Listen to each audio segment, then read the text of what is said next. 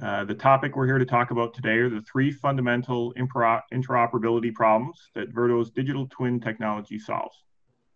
We're very grateful to have Dr. Michael Anderson joining us as a speaker. We want to make sure that today's conversation is not a technology conversation.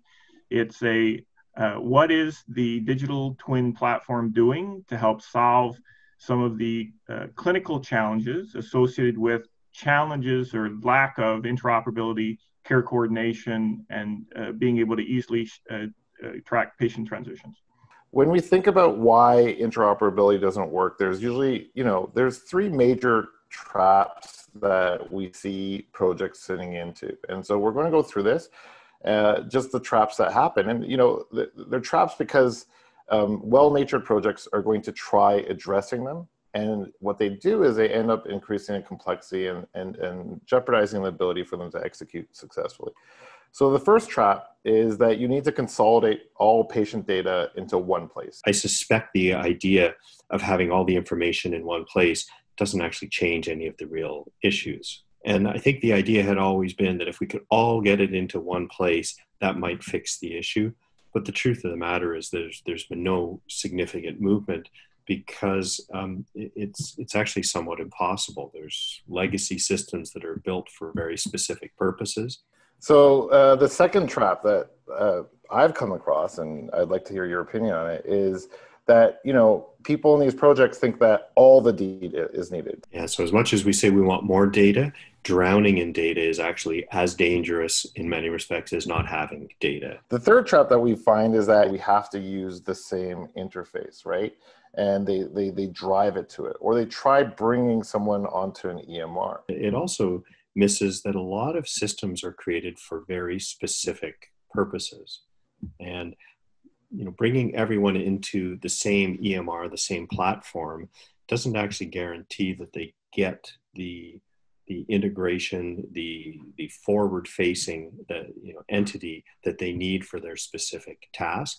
We came up with the digital twin platform is because we really realized that solutions tend to be created around buildings as opposed to being built around the patient. And we wanted to see what type of architecture would support that. So that's really where the digital twin helps us bypass a lot of the traps that we've talked about here.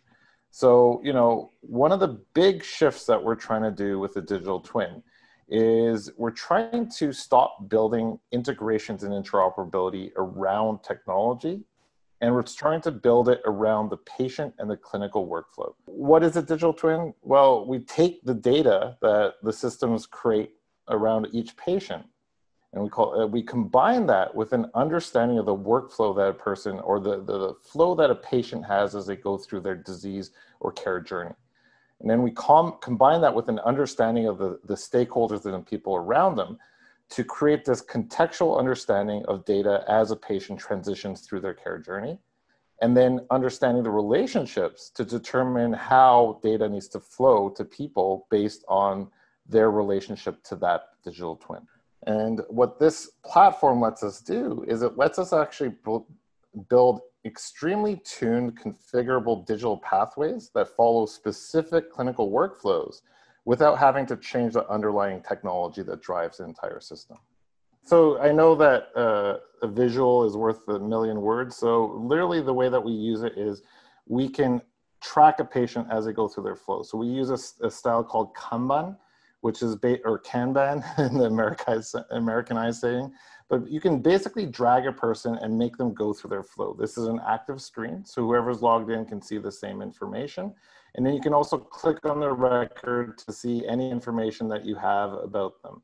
So you can see information about their circle of care. You can see any type of forms that we've aggregated.